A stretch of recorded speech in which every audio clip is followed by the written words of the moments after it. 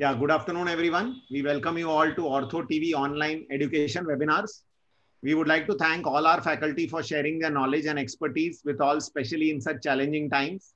We wish all our audience a healthy and safe days ahead, and we hope these webinars add value to your time.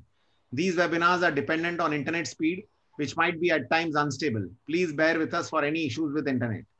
All information and academics discussed in the webinar are sourced by the speakers from reliable sources. However, please use the information provided in the webinar only after confirming with standard teaching. The opinions in webinar are for academic purposes only and are not a substitute to evidence or experience. The speakers, neither the portal is responsible for any untoward events caused due to information presented in the webinar. Today, we have Jammu Kashmir Orthopedic Association webinar on conservative management of fractures. So I hand over the proceedings to Dr. Rajesh Gupta, Secretary of JKOA. Over to you, Dr. Rajesh Gupta. Good afternoon, everybody.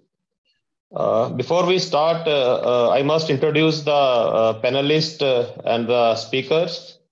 So we have with us Professor D.K. Taneja, a very senior orthopedic surgeon. He's a past president of IUA and also at present he's heading WOC, World Orthopedic Concern. So he's with us in every plaster workshops which we are conducting for the last 2 years all over India. We have with us Dr. Sanjay Dhar. He's the son of the soil from Jammu and now based in Mumbai.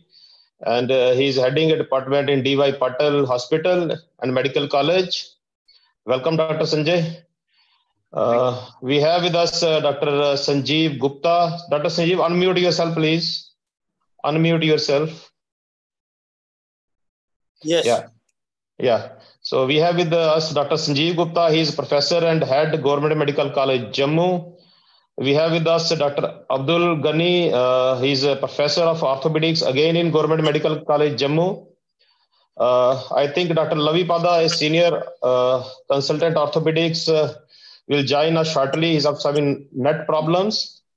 So I must thank Dr. Neeraj and Dr. Ashok, for their valuable contribution in organizing this Ortho TV webinar. So with these, I think few words, I will start my presentation. We will be having 2 talks, one by me and then by Dr. Taneja. And then we will be having some case discussions also. So now I will start with my presentation. Sure.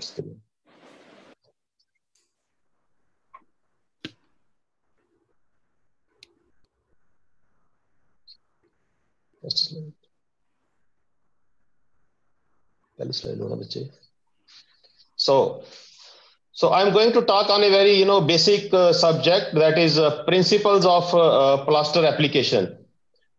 So a plaster application is a technical skill which can be easily acquired with practice. As we require practice, to sharpen our surgical skills, so is the case with the plaster application. The more we apply, the more we learn. To apply a proper plaster, we should have the knowledge of the basic principles. And if these basic principles are not followed, we may land up in risks and complications. Before applying any plaster, we must assess the extremity for displacement of the fractures, for any neurovascular deficits, for any abrasion or wound. And if a need is felt to have a splint or a cast, we must decide when and how to do it. Now, casts and splints, they serve to immobilize the orthopedic injuries. They are mainly indicated in the treatment of the fractures, soft tissue injuries, like sprains, tendon lacerations, and to give rest to the part in some inflammatory conditions. The main aim of the cast and splints is to help in the alignment of the bone, to decrease the pain, promote healing, and to compensate for the surrounding muscle weakness. Now, there are few factors which influence the plastering. We will be discussing them one by one. Now, if we immerse the plaster bandage in a cold water, the initial set is delayed. So thereby the working length is increased. It is required when we are manipulating the fracture for reduction. We can feel the fracture fragments in the plaster cast while applying the plaster cast, and we have to hold the reduction there for a while. So we require the initial set to be delayed. When we immerse the plaster bandage in a warm water, there will be rapid set of the cast. There are things, where we can delay the setting. We can add borax or resin, and for a rapid set, then we have to add some sugar. The normal temperature in which we have to immerse the bandage is like lukewarm water, and temperature is around 20 to 24 degrees centigrade. Now, strength and the rigidity of the cast depends on the interlocking of the crystals. And interlocking of the plaster crystals, that is the critical setting period, begins when the plaster reaches the thick creamy stage, becomes a little rubbery, and start losing its wet shiny appearance. So motion during the critical setting period interferes with this interlocking process and reduces the ultimate strength by as much as 77%. So while applying plaster, we don't have to move the extremity. If we keep on moving the extremity while applying plaster, the plaster will take a longer time to set, and we may land up in applying more bandages. So the plaster becomes heavy.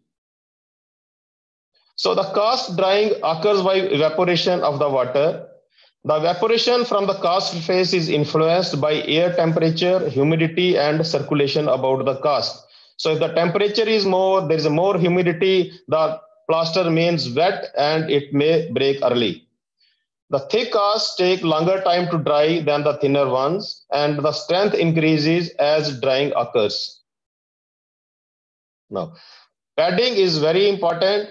Padding protects the skin and the soft tissues during cast removal, and it also protects the soft tissues from the thermal injury. So if there is a poor padding, it leads to pressure sores, and if there is a over padding, it leads to loose cast. So we should have proper padding. Now, the plaster of Paris, bandage, it is infinitely moldable, and it can be set around a cast brace, hinges, and walking heels. But for adequate strength, when we apply the cast around a limb, we have to wait for the cast to dry a bit, and then we apply these appliances. Otherwise, if we apply these appliances over a wet cast, the cast will indent and it will lead to pressure sores on the underlying skin. Coming to absorption, the excess exudates from inside and moisture from outside will weaken the cast, and the cast will break early. The strength of the POP builds up over a period of time. As we know, total drying of the cast or proper drying of the cast will take around 48 to 72 hours. And if we allow the patients to wear bed before that, the cast will break. So we have to instruct the patients accordingly when and how to wear bed.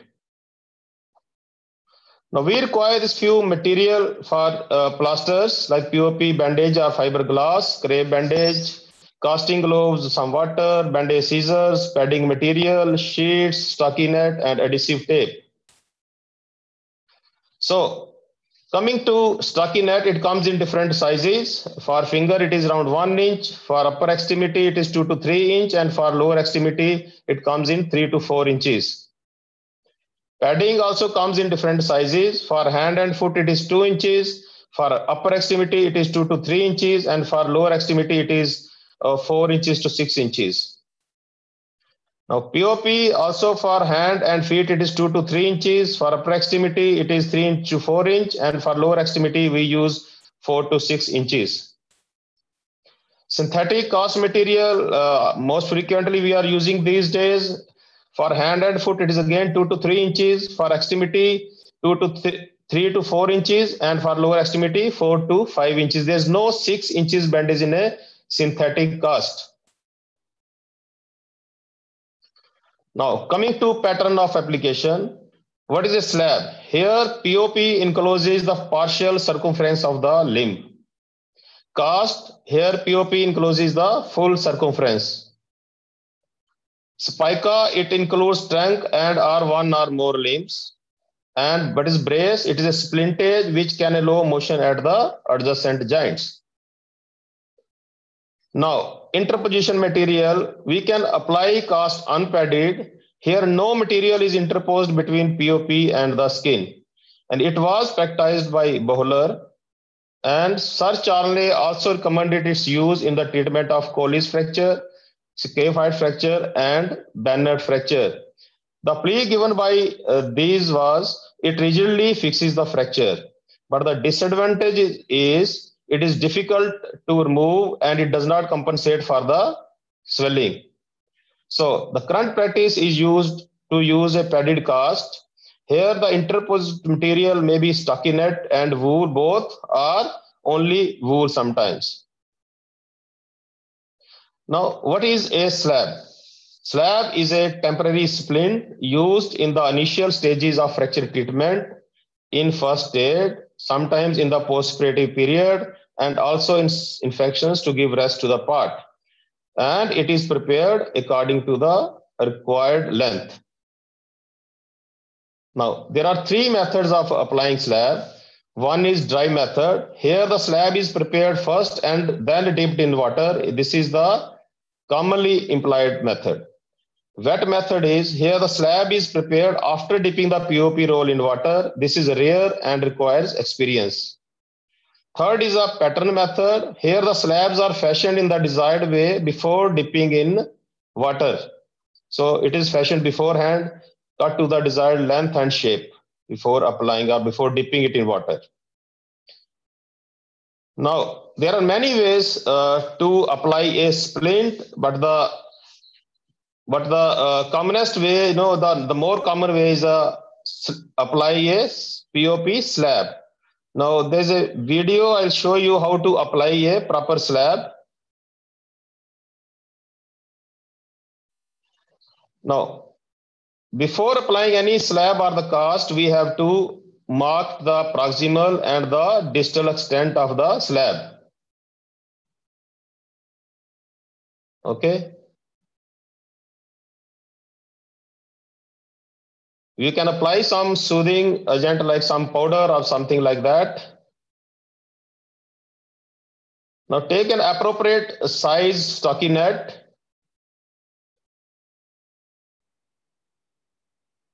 Roll it over the extremity.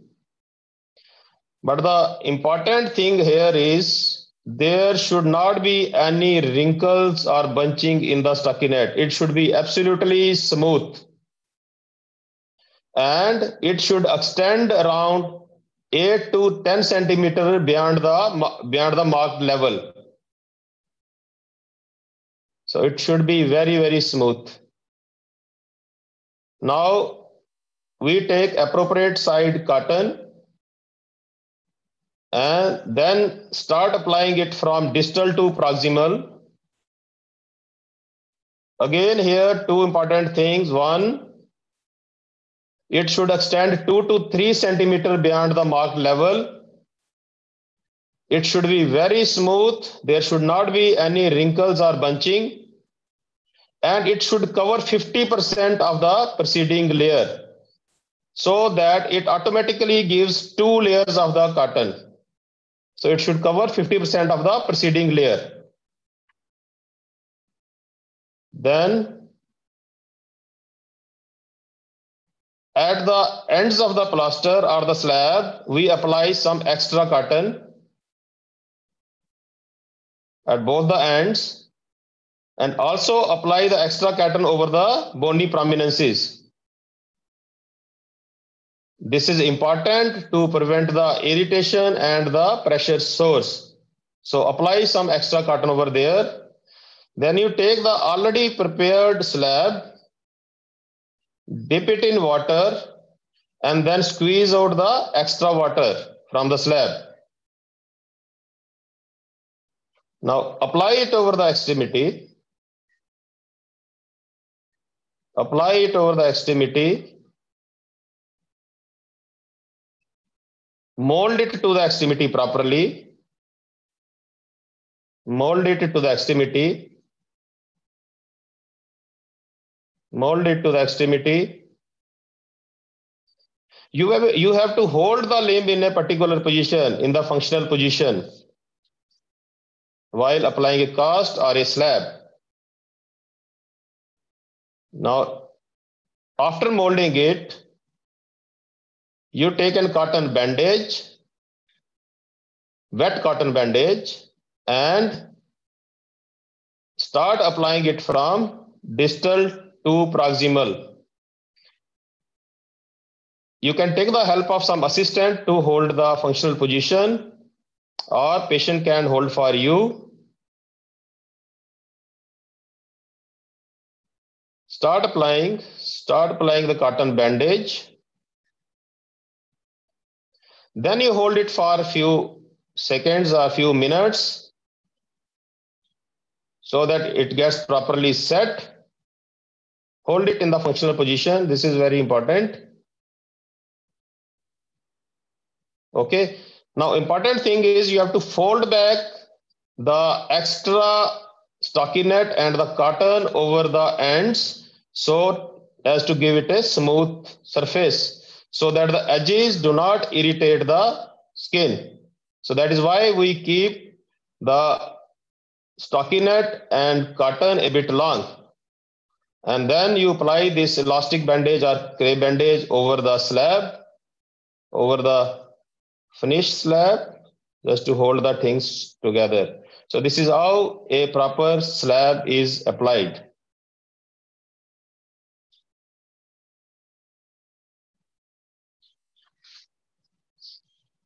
Back. Presentation. Okay. Now, another way to apply a splint is without the use of stockinette or circumferential padding. Here, the several layers of padding that are slightly wider and longer than the splint are applied directly to the smooth wet splint. And together they are molded to the extremity and secured with an elastic splint. The third is there are nowadays pre-packaged splints available in the market consisting of fiberglass and padding. These are easily cut and molded to the injured extremity, but they are a bit expensive. And fourth is there are prefabricated splints available. This is a simple option, but they are less custom fit, and they sometimes size may not fit properly to the patient, and their use may be limited by cost or availability. Now coming to cast, here the POP completely encircles the limb, and there are three methods of applying a POP cast. The skin tight cast is same as unpadded cast. It is same thing, Bologna cast, here the generous amount of cotton padding is applied to the limb before putting the cast. We apply a lot of cotton, But the three-tier cast is a preferred method. Here we use the stockinette first, over which cotton padding is done before applying a POP cast. Now, what is spica? It encircles a part of the body in a figure of 8 fashion, and the example is a hip spica for fracture around the hip and fracture shaft of the femur, especially in children, and thumb spica for fracture scaphoid. What is a functional cast brace? It is a functional cast brace provides immobilization, but also promotes early activity and early joint motion. And we are going to have talk by Professor Taneja on this after my talk. Now, coming to splinting versus casting. When considering whether to apply a splint or a cast, the physician must assess the stage and the severity of the injury, the potential for instability, the risk of complications, and the patient's functional requirements. Now, splints use offer many advantages over casting. They are faster and easy to apply, maybe static or dynamic. Splints being non-circumferential allows for natural swelling that occurs during the initial inflammatory phase of the injury. So it is a preferred method of immobilization in the acute care setting. So whenever there is a fresh injury or a fresh fracture, we don't immediately go for the cast. We sometimes apply a slab, then wait for a few days, and then the swelling decreases, then we go for the cast. And splint may be removed more easily than a cast, allowing for regular inspection of the injury site. But what are the disadvantages? Lack of patient compliance and excessive motion at the injury site. Splints are inappropriate for definitive care of unstable or potentially unstable type of the injuries. So it is not for definitive care for this type of the injury. So mainstay of the treatment for the most fracture is casting, and it provides more effective immobilization, but it requires more skill and time to apply and have a high risk of complications if not properly applied. There are alternatives to POP. Most of these are fiberglass fabric impregnated with polyurethane resin. They are light, they are more durable, they don't break easily, and they are radiolucent. But the plaster has traditionally been the preferred material for splints and the cast. The plaster is more pliable and has a slower setting time than fiberglass, allowing more time to apply and mold the material before it sets. Now, rules guiding plaster of Paris use. The surgeon should examine the limb and the fracture site, documenting any skin lesion and neurovascular status. So this is very important. Now, radiographs should be reviewed thoroughly to determine the fracture pattern. And the motion required to adequately reduce the fracture should be rehearsed ahead of the commencement of the procedure. POP should preferably be applied by the surgeon. Most of the time we leave it to the plaster room technicians to apply the plaster, but it should be applied preferably by the surgeon. And procedure requires at least one assistant. The plaster should be snugly fitting and should not be too tight or too loose. And this is a loose cast in the leg. This is giving rise to a Wellington boot type of the effect. Uniform thickness of the plaster is preferred. We cannot apply 3 or 4 layers at one place and then 1 layer at another place. This will give rise to the stress riser and plaster will break early. So uniform thickness of the plaster is preferred. It should be molded with the palm and not with the fingers for fear of indentation. So always mold with the palm. Don't mold with the fingers. And when you are holding a curing cast on your palm, on your hand, please hold it on the palm, not on the fingers. So this is again a very important part. Immobilize one joint below and one above the reduced fracture, but there are exceptions to this. The joint should be immobilized in the functional position. After you have finished your cast, you have to check for the neurovascular status and do check for the X-ray for the acceptability of the reduction. Now I'm going to tell you cast application. I have demonstrated how to apply a scaphoid cast. So again, mark the proximal and distal extent as we have done in slab application. Apply some soothing agent. Again, apply an appropriate size stockinette. It should extend 8 to 10 centimeter beyond the marked level. The important step here is there should not be any wrinkling. It should be completely smooth. No wrinkles or bunching, otherwise it will lead to pressure sores.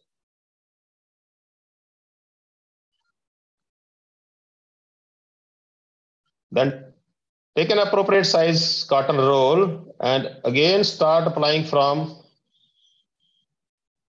distal to proximal, and important point again here is little bit long, 2 to 3 centimeter beyond the marked level, and it should cover the 50% of the preceding layer.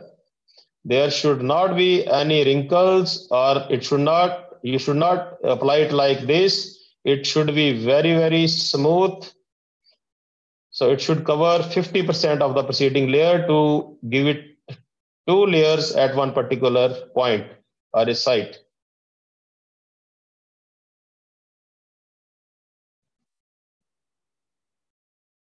Again, apply some extra cotton at the ends of the cast and over the bony prominences.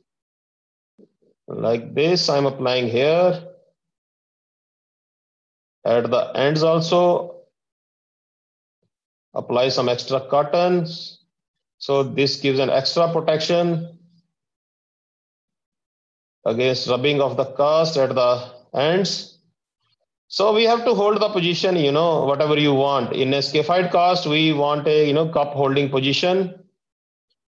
In a scaphied cast, we also immobilize the IP joint of the thumb. So apply some cotton over there. Then we take an appropriate size plaster bandage and start applying from distal to proximal. We have to bunch it a little bit here. We have to squeeze it out at the edge, at the end.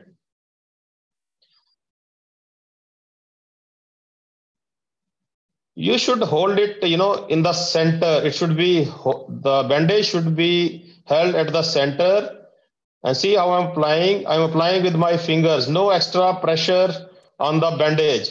And what this right hand thinner eminence is smoothing it out. So when you apply a bandage, you must smoothen it out. Why you have to smoothen it out? There should not be any air pocket in the layers. If there are air pockets, this will lead to lamination and the cast will break. So it is very important to smoothen the bandage. After you apply first bandage, then you apply second bandage. Yeah.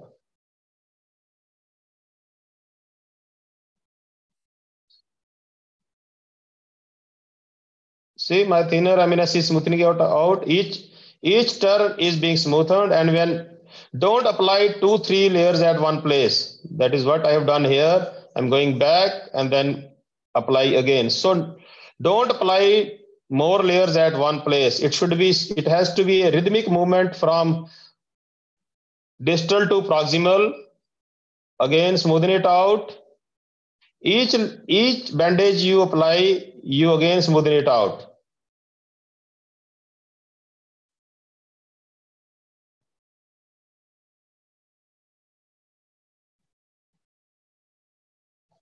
Okay, so this is very important, smoothing.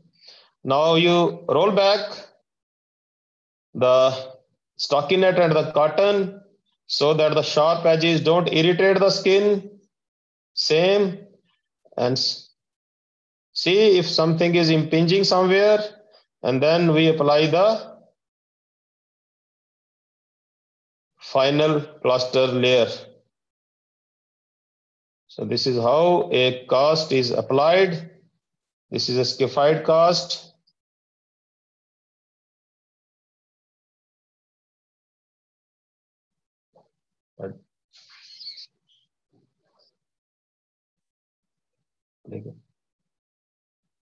Okay. Now, 2-3 very important concept. What is badging of the cast? When you have applied a plaster in a fresh fracture, and there is unacceptable angulation or loss of reduction, and cast is well fitting, we need to do some wedging.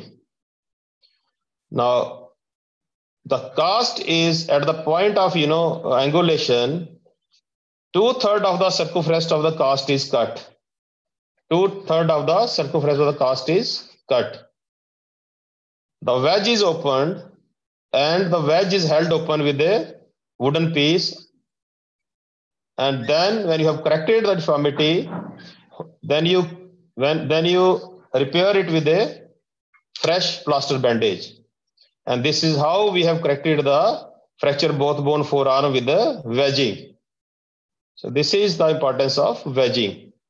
Here, fracture both bone, distal part of the leg is corrected with the wedging. So we should know how to do proper wedging.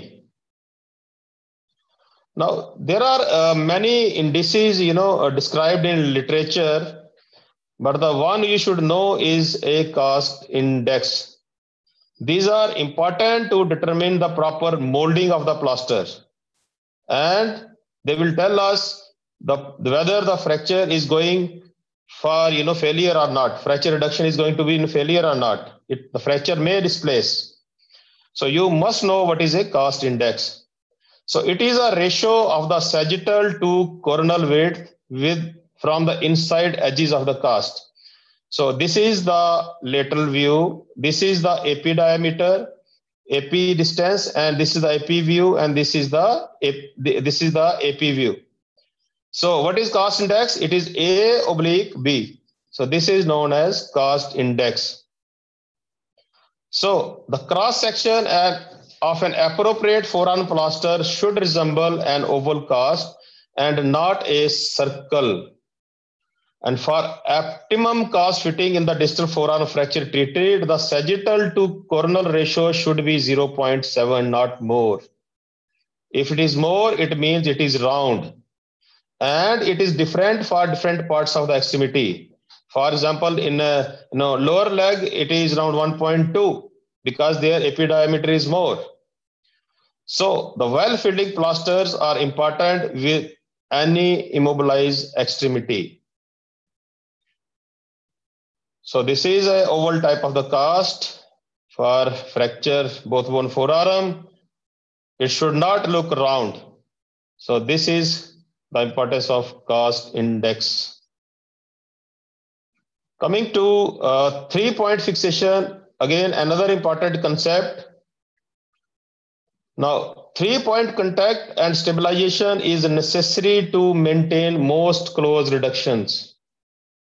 So there are 3 forces, 1, 2, and 3. Whenever there is a fracture, especially in distal forearm fractures, this is a concave side and this is a convex side. And the soft tissues, they break on the convex side and they are hinged on the concave side. So when we reduce the fracture with these 3 type of the forces or the molding, the soft tissues on the concave side is brought under tension. So it holds the fracture in place and does not allow the displacement of the fracture. But if any of the force is removed, then there is going to be loss of reduction.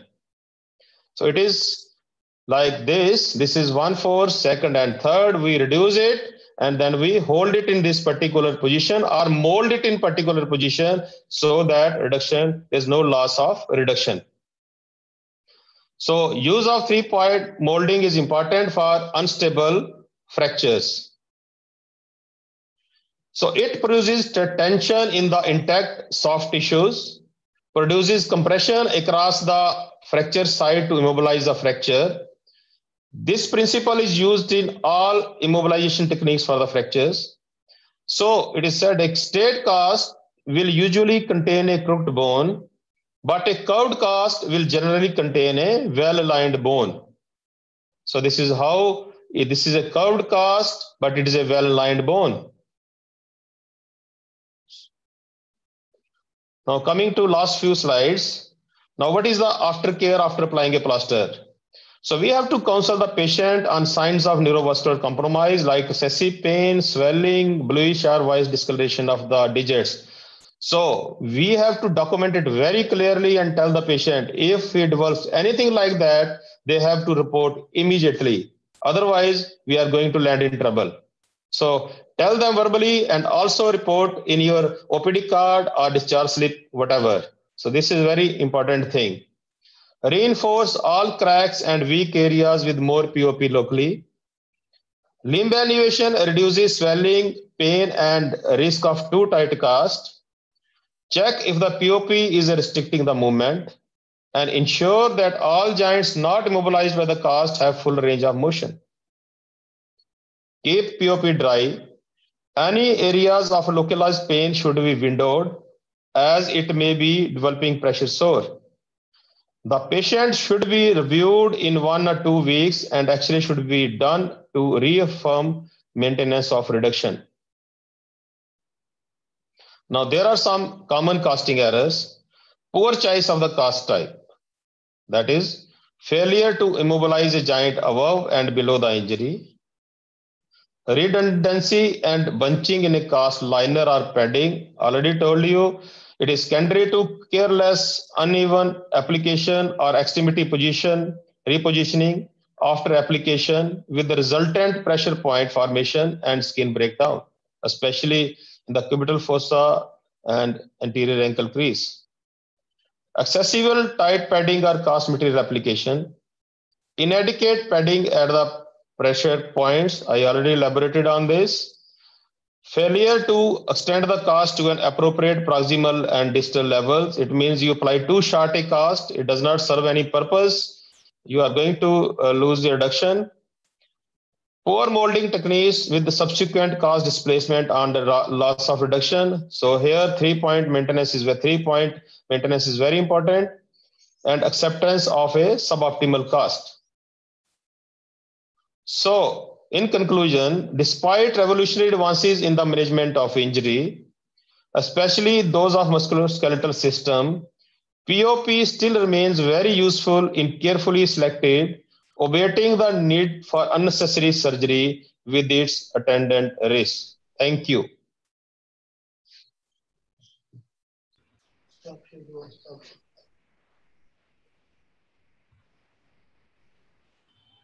So, if we are going to have questions, are there any questions or we are going to have at the end of the Dr. Taneja's talk? Yeah. Hello. Hi. Hello. Hello. Hello. Yes, hearing. Yeah. Yes, we can hear you. Yeah. Please. If there are any questions, we can go ahead with Professor Taneja's talk and then we take questions together. I think that will be better. I think we'll have Dr. Taneja's talk and then we'll have the whole discussion together. No problem. Okay. No. So Dr. Taneja, can you share your screen? Yeah, I will start my talk.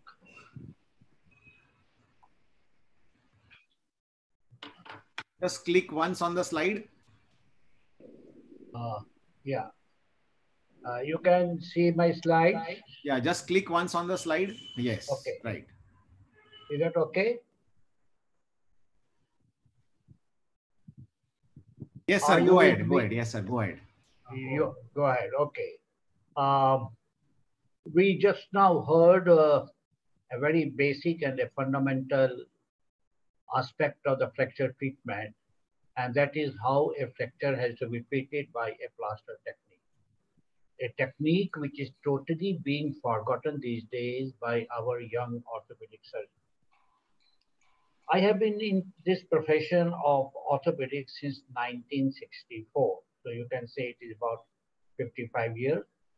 That was a time when we were treating all the fractures by plaster, majority of them, except fractured neck femur and few other cases. Then we started doing few operations, and then the AO people came, and all cases were getting treated by the operation.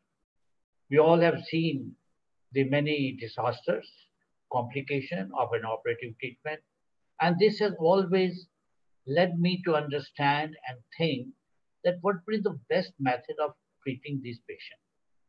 What are you looking for in this patient? If I have to treat a patient of a fracture case, what I'm looking for, I want him to get back on his feet as early as possible, get as good function as possible, should not get any gross deformity or any shortening, and it should be a cost-effective treatment. If that is my objective, now how I achieve this objective, whether I achieve it by putting just a plaster, or I do an operation, or I find out a via media what I call as a middle path management of treating these fractures. Now this is what is the cast bracing, and this is what I'm going to talk to you. Now, what I'm going to talk, what is going to be the agenda? So I'm going to talk to you the background of this, how I got interested in this technique, what is the philosophy, what are the indication and contraindication, when and how to apply this, what are the different types of braces and material, tips on technique, complication, results, advantages, and what is my conclusion. Let's go to the background of this whole thing. As I was telling you, after having passed 1964 and having done the house job in general surgery and orthopedics, I started having the feel of the plaster. And 1966, when we joined the post-graduation, the only one thing that came up very quickly from the mouth of our teacher about who was this Hugh Thomas and his philosophy of treating the orthopedic condition, whether the cold or the trauma was enforced, uninterrupted, and prolonged immobilization. That was the basic philosophy of Hugh Thomas. And this is what we learned from the very beginning, and we started practicing as any student. In 1970, after having done my registrarship in All India Medical Institute, I came to Indore.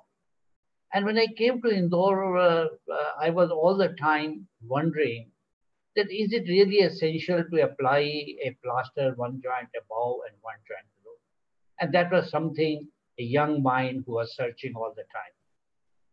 I just devised this small splint that you can see of a simple iron. And there was a patient who had a fracture of the radius ulna. And I just applied this splint, as you can see that, using this adhesive plaster, giving a traction and counter traction technique, and using a cotton padding to correct the distance. To my utter surprise, the fracture united.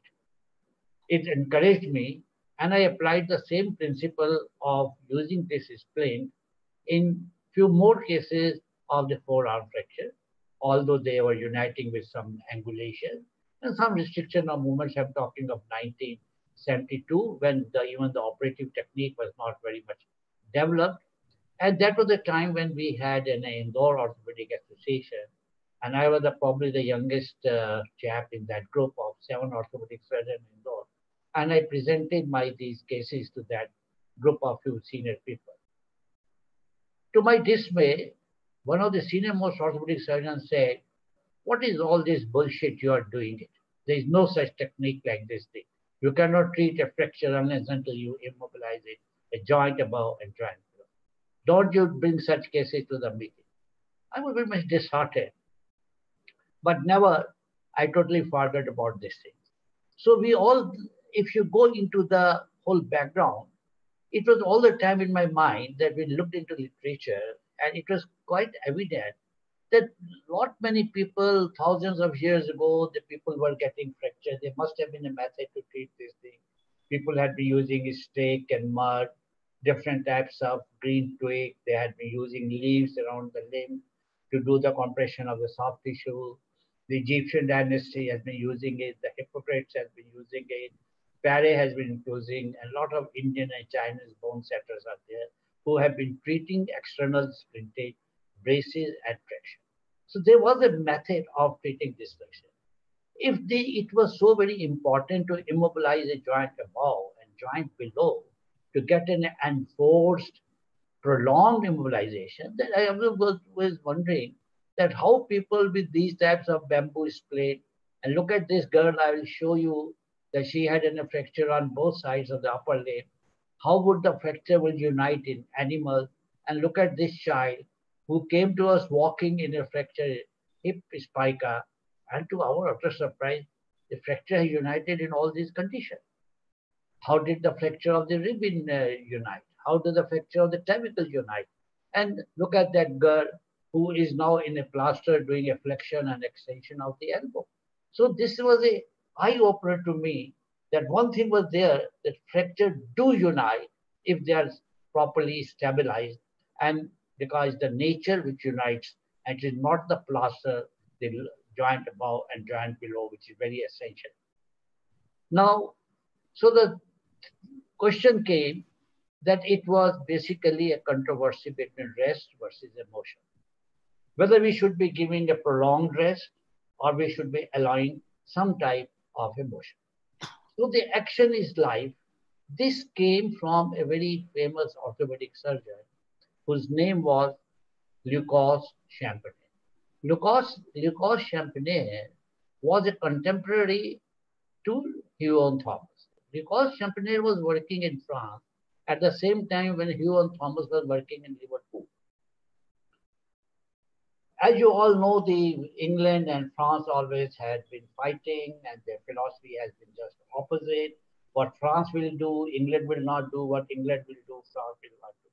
And here the Lucas Champignon always said that the early ambulation and early weight bearing and knee in extension is the very important fundamental for the union of a fracture. So two words emerged: stabilization and immobilization. They're two different things. You can immobilize a particular destiny. It can be rigid immobilization, as the AO people at one time described. And other is that you just stabilize it, the fracture, and allow some type of a micromotion. And as we all know, a lot of good work has been done on the role of the micromotion and on the vascularity. So this equation became very famous, that the callus is directly proportional to the micromotion and the vascularity at the fracture site. Okay. Now, if I have a fracture, I am looking for a good callus at my fracture site, and not I'm asking for any primary bone union as it was recommended by the AOP. E. A. Nicol, who has been a very famous British orthopedic surgeon, in one of his very beautiful article in COR, I think volume 153, worth reading an article, he said, the normal method of the union in a cortical fracture is by circumferential callus. I would doubt the wisdom of any method of treatment which is achieved by a primary bone union by deliberately suppressing the role of the periosteum. So this was the time when a lot of AO people were coming up, and this article is a very eye-opening article.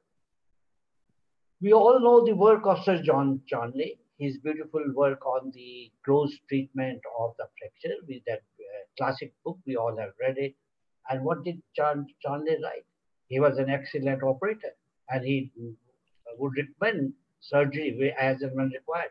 But he was very sure that contrary to the popular idea, the operative treatment of fracture is much simpler than the non-operative treatment. Now, we all know that in an operative treatment, all what you have to do is to just open it up, get the two ends of the fracture, reduce them, put a nail or plate, whatever you make. Not a very distinct, just a surgical mistake. Whereas a non-operative treatment is a perfect art, and the art has to be developed. Everybody cannot, I can challenge the younger generation of today cannot treat a fracture properly non-operatively because they have not learned that technique of treating these patients. So what is the philosophy of this doing in a functional cast bracing? When the whole this thing was becoming popular, and I must give a credit to popularizing this technique to Augusto Sarmiento.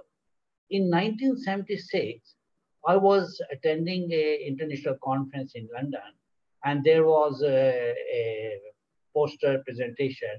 And at one place in 1900, I saw a poster presentation which was about the cast bracing, that no joint above and no joint below should be immobilized. I found it out who has written this thing. Name was Augusto Sarmiento. So now it gave me immense happiness. I said, look, here is a gentleman from America who is talking about the same thing, which I was doing it in 1972, and I gave it up.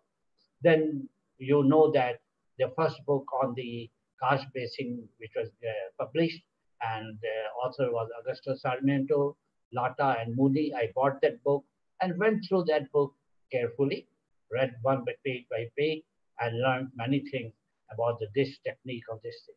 Now, we all know that how it works. It works on the principle of the soft tissue giving in a compressive and hydraulic forces, which maintains the fracture in position. And outside there is a cast which keeps the muscles compressed, and thereby the fracture remains in its position and does not get displaced. This was the whole principle. And now, what were the indication and contraindication of doing this type of treatment? I have done large number of cases I'll share with you. And I have found from my own experience, the ideal is a fracture shaft of humerus, fracture shaft of tibia, isolated fracture of ulna, and fracture femurs in children.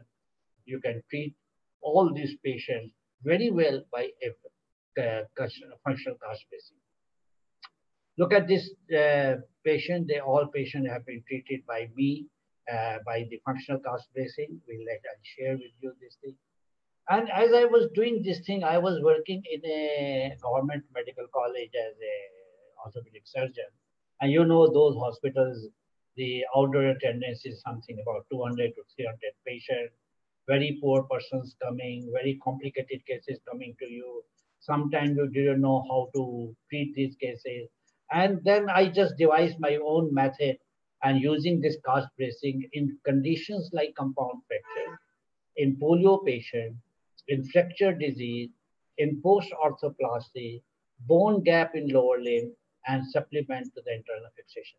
I show you some example that how I found this method to be very effective in these patients, which was a very cost effective, and patient accepted it. And that is the place where in the government hospital, one can easily get a patient, you can do that patient. If something went wrong, you can just get out of this thing and plan other line of treatment. Now look at I'm showing you some example. You will see on these slides, the date of these are all my axes. This is 1986. Now look at the patient who had a fracture of the shaft of the femur. He has been, a cane nail has been done, and you can see the cane nail is extremely loose. Here is another patient, tibial plateau fracture. Just one screw was put. Another, you can see a fracture on the femoral condyle, just one screw was put. Very inadequate fixation from our standard of what we now do an internal fixation of this thing. There was a time when they were neither a good implant nor a good surgical instrumentation, but people were very energetic and they wanted to do some surgery in these patients. So now in these cases, if you just leave them as such, you don't expect them to get a good result, whether the fracture will unite or not unite. And under these circumstances, where the joint will become stiff or mobile. And in these cases, not having understood what to do, I just put them into cast bracing. And I say, you start moving your joints. Just don't remain like this. Start moving your joints. To my utter surprise, all these fractures united with excellent range of motion and no plaster disease. That still further encouraged me. Now here is a patient who had a polio and he had developed a fracture in the upper part of the tibia, probably, I don't remember that. And the poor chap used to be on the tricycle and earn something. Now we all know that if we give a plaster above, one joint above and one joint below, what will happen? Whatever the power is in the extremity, say to the power was 2 or 3, you know that within a prolonged immobilization, his power in the muscle will come down by 1 grade and he would be further disabled. I didn't want this thing. I wanted his muscle to be continuing in functioning so that he doesn't lose any power. And I found this method to be very handy in my hand. Now here is a gentleman, you can see that. This gentleman had I think the fracture, I remember it's a very old fracture, probably shaft of the femur, and in which case probably the intermediate nail, cane nail was done. And the patient, after this thing, is starting pouring pus. That was the time when the sterility in the operation theater was not very good. So very often patient will get infected. So this patient also got infected and he started pouring pus from this thing. I didn't know what to do about whether to take out a nail or this thing. I just stuck my idea. I put in a Maricors catheter into this thing, put in a knee cast brace, and I asked the patient to stand up with the help of crutches. start walking, and you can see that that is how a Malacot's catheter and a negative section bellow has been put. So it was all the time sucking all the pus which was inside. At the same time, patient started walking, weight bearing was permitted, motion was permitted, motion at the knee was preserved, and to my greatest utter surprise, the infection got controlled and the fracture went on united. Now, this is another patient who had an injury to the humerus, and he was put into because the lower one third was put into the elbow brace, and patient was encouraged to start moving the joint. I showed you this thing. This is the same patient. This is another patient, and this is how then I started treating patient who will get an infective, use a Malacot's catheter, start mobilizing the joint, because when you do a mobilization of the joint, it is the action of the muscle. It is the action of the muscle which brings more blood. With that, you get a more immunity there. You get the loss of cells. You get a lot of oxygen, and the infection gets controlled. Now, they are not that all the patients are fit for any technique. For example, now if you have a patient who has got a peripheral neuropathy, anesthetically, a patient who has got a diabetic, a patient who has just an isolated radius fracture, or a Montagia fracture dislocation, patient who is spastic, an intra-articular fracture, and a mentally retarded patient are not a patient to be treated with an cast bracing. So question then came to when and how to apply this cast brace. The correct answer was the best time to apply a cast brace is when you have developed an intrinsic stability. For example, you have a patient who has a fracture of the tibia comes to you. Obviously, there is some swelling, there is some overriding. Try to reduce the fracture, give it an POP slab, wait for 10 to 12 days time. When the swelling has subsided completely, and if you find that there is slight stickiness at the fracture site, probably that is the time you should be thinking of applying a cast brace. Never apply a cast brace on day one. Now, how long one should apply a cast brace? The usual period is 6 to 8 weeks. And you can see on the X-ray, if you find that union progress is satisfactory, you can continue. But if you find the union progress is unsatisfactory, probably that is a case where you can plan to do a femoral bone grafting or percutaneous bone grafting, whatever is the choice of a surgeon. The question comes, what type of braces material? When 1972 I started, I didn't know everything was locally made, and whether there were any braces, commercial braces were not at all available in the market. And I would usually, most of these things, then it was the Alimco. You know, the Alimco is the Artificial Limb Manufacturing Corporation of India, of the Ministry of Social Justice. They started making these cast braces.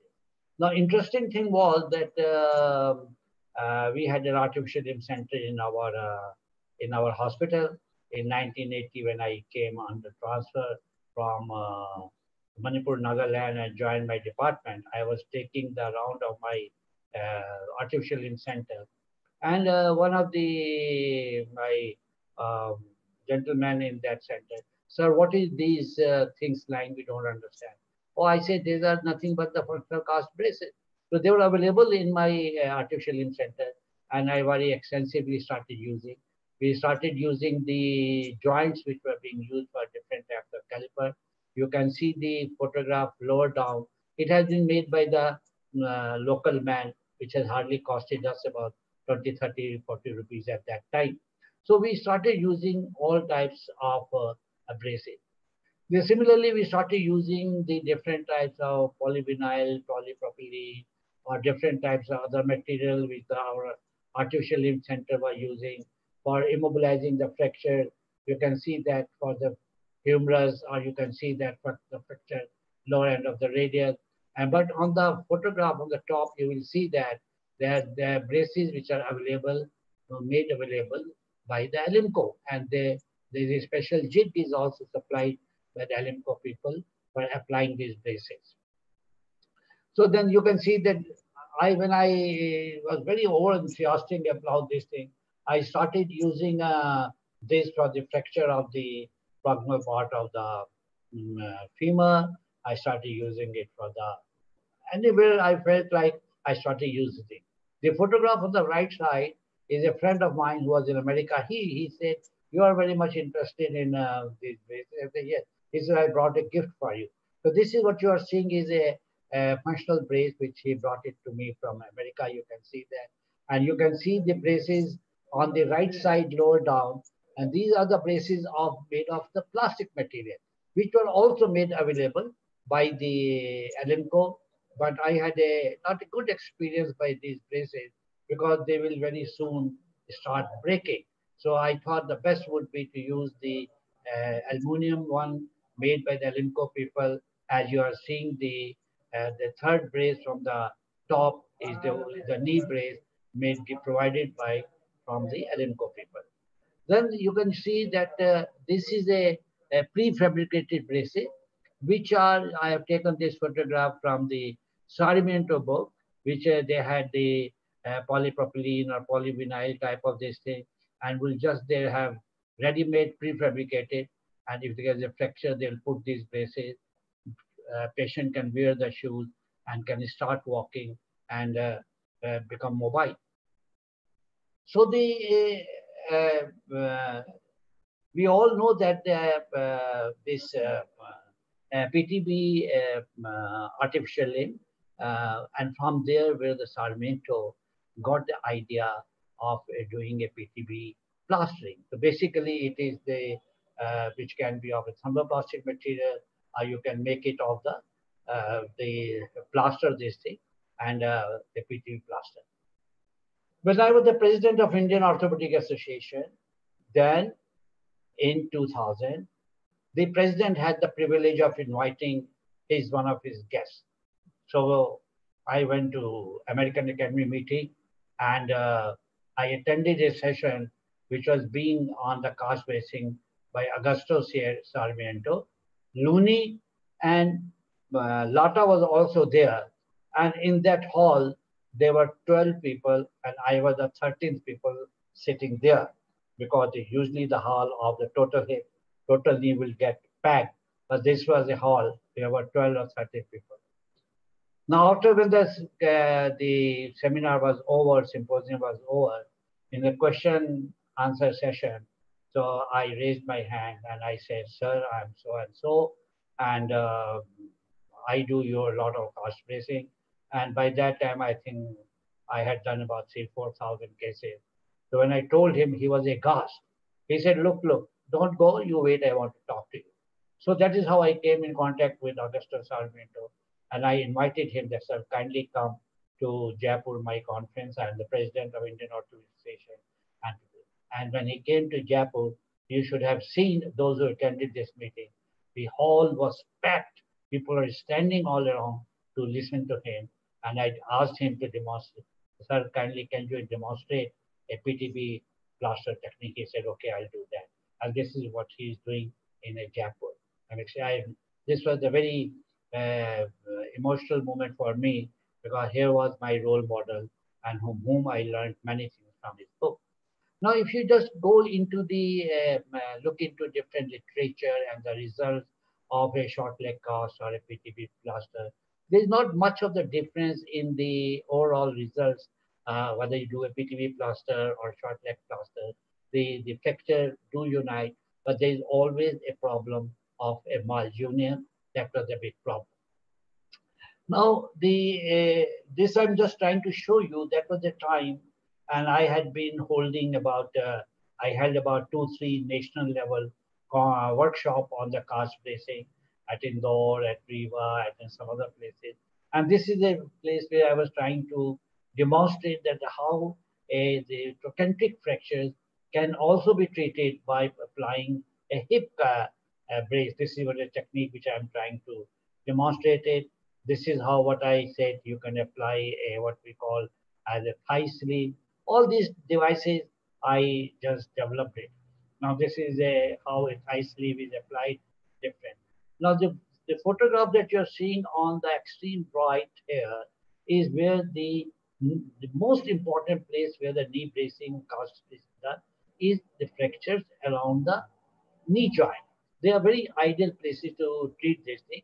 And this is where you use a different, a specialized type of a bracing, that how, where exactly the brace has to be put, which must correspond with the center of the rotation of a joint.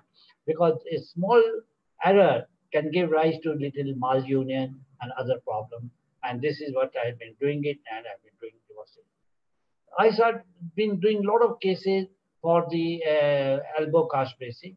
Again, you know that the where center of rotation in the knee is slightly posteriorly, and center of rotation in the elbow is slightly anteriorly. And this is how using a cast brace and protecting the bony prominences with the soft roll, one could apply the elbow cast brace, as you can see on the right side, which has been applied, and you can see it in 1984. Now we are running 2020. So that means it is almost 36 years old, this thing. And this is a what I used to call it as a olecranocondylar brace. Now this type of is a very good thing for a isolated fracture of the ulna, and where you have a free wrist joint and then a free elbow joint, and you apply this thing, start motion as early as possible, and you all have treated fracture ulna, isolated fracture ulna. You'll find it's notorious for going into a non-union isolated ulna. You treat it with a cast bracing. I can tell you that in 90% of the cases you will be met with a success. No technique is free of complication. If you say that I don't get complication, you can see that I used to get swelling, breakage of the braces, loosening, breaking of the POP, delayed union, non-union, all type of problems you will start getting it. So you can see that how the cast brace, it will give rise to a swelling, the brace will break, you can see all those things. Sometimes it will become absolutely loose, sometimes. So all different types of complication we started coming to us. And you can see that the brace has become loose. Some people will get the brace out, repair it themselves. Somebody will just bring the other portion in their hand. Very interesting things. And these all things started coming to us, and we started this thing. You can see how much of the swelling sometimes the patient, this thing, it was not possible for me to apply all the braces myself, and sometimes my youngsters will apply, and that will give rise to a typical complication which Rajesh was showing, that by applying a tight plaster you can get all sort of blisters and everything. So these all things do happen when you do a little wrong technique. Now here are the patient who got in a malunion and now treated by the cast brace. So we all used to get these type of complications. Sometimes they'll go into non-union also, but very rare. Now, in one of the series of Sarmiento, he had only 1% of non-union in about 5,000 cases, which is a very remarkable finding. And we also find that if you are applied the cast brace at a right time, in a right way, and you have followed it up perfectly well, I don't think you are likely to get a non-union. So in last, this is my old slide, but now it is more than, I've been this professor for more than 50 years. The number has gone much above the 4,000 cases. And most of the cases I treat is a tibial fracture and the humeral shaft of the fracture, and radius isolated fractures are few, and sometimes fracture few. So these are the patients where this thing, and if we looked into our result, that the union time has been very comparable, usually 12 to 14 weeks, or slight ambulation in about 10% of the patient, shortening of about less than 1 centimeter, non-union in about 2% of the cases. So the results are very encouraging, especially in our population who has been mostly from the rural area, has been a very poor people, and in a very, very low cost, I could treat thousands of these patients to my utmost happiness and utmost satisfaction. That is what is important. You see, you must try to understand That anatomical reduction and acceptable reduction are two different things. In the Western world, they will not accept even a 5 degrees of ambulation. They will not accept even a half a centimeter of shortening, and they will sue the doctor. Therefore, they have their own compulsion of doing these patients and operating them, where they have a very high standard of sterility, very good instrumentation, very good implant. Thanks to the growth and development in our country, now we have also got the best of the theater, best of the instrumentation, best of the implants. The things have started changing. So these are some of the patients treated by me. You can see that how beautiful the callus is formed. You see, if you get in a fracture, what you are looking for in a fracture, and I will tell you one very interesting story. And you can see these all patients where the immobilization was not very adequate. What do you do then? Either you remove an implant or what you do then? I just would put them into cast brace, and you can allow the patient to motion. The fracture would unite. Patient will be very happy. He can go back. Now, these are some of the examples. All these patients have been treated by me. You can see the fracture lower down, and this case was put into the as a short case in one of the examination, and many people diagnose it as a case of a tumor lower end of tibia. But this was basically nothing but an exuberant good callus formation in a fracture in the lower one third of the tibia.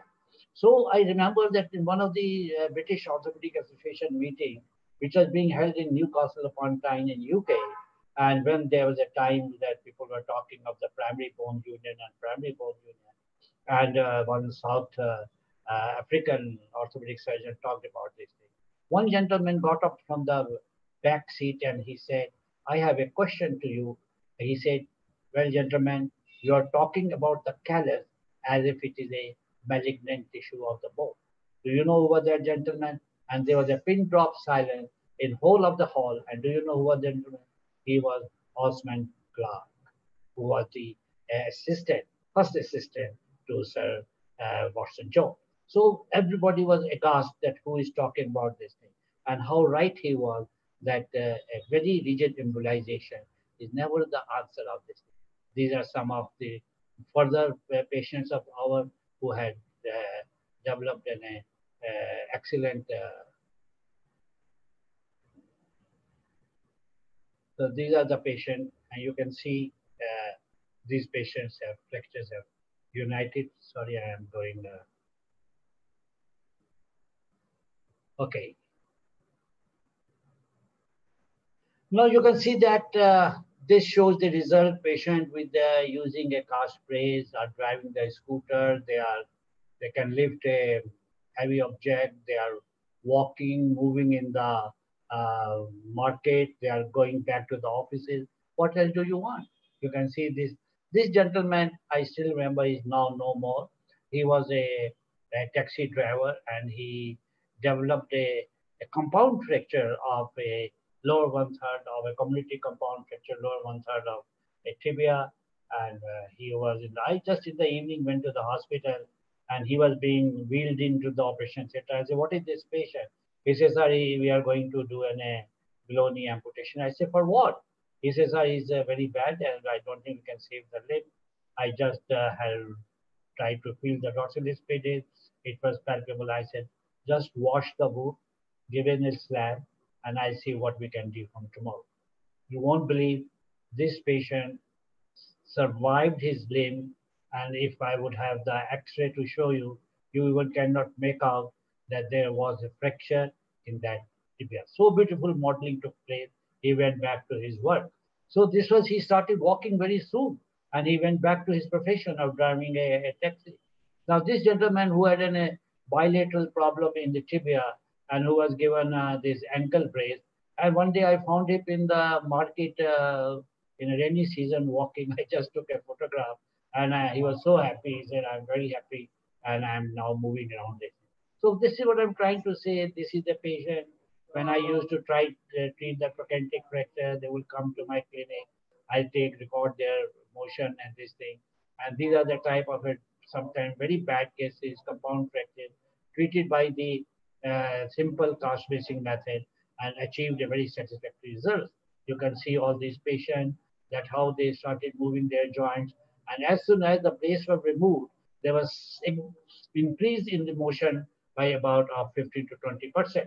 So that was the most important thing which I found of using this method was that they continuously kept moving their joints. The muscles were in action, circulation was good, oxygen supply was good, and that is what mattered. There was no plaster disease at all. Now this was a he was a one journalist who had a fracture of the lower one third of the tibia, and you can see that how beautifully the fracture is united.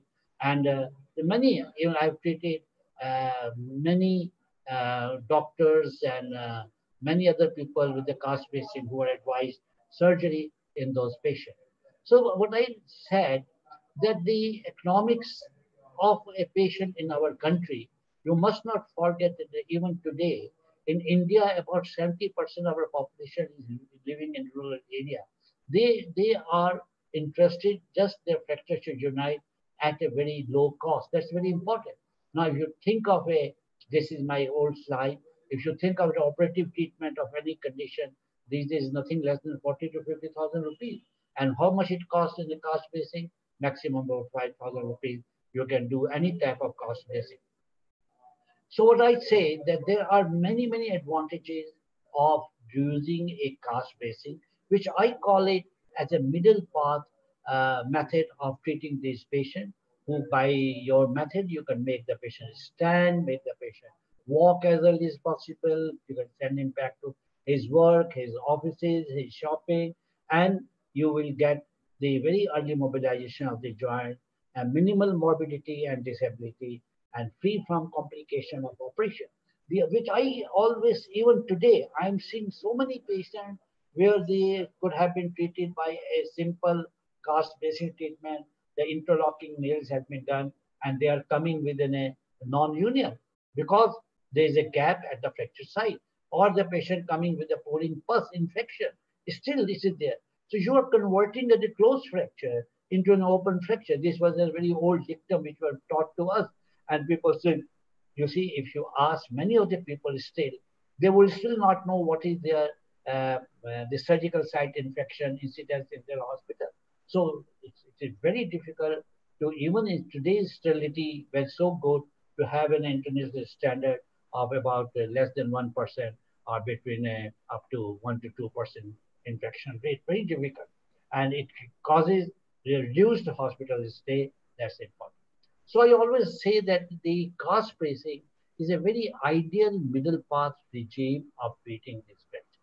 It is of great utility in a very unusual circumstance. You don't know what should I do in this case. I said, don't forget about it. Put it to cast brace. Start telling him to know. Because once they have got a cast brace, it acts as a psychological stabilizer. And it's very easy to apply. One has to see any person and demonstration, and you can start applying this thing very well. It has a very minimum complication. It gives you a very excellent result. It's a very low cost. It is an appropriate technology. What you need in your country, it should be an appropriate technology. That's very important. It is very easily available. There is no question. In Jaipur, when I was sitting with Augusto Sarmiento, I just, after his lecture, I asked him, sir, what is your opinion overall treatment of cost basing? And that is what he said.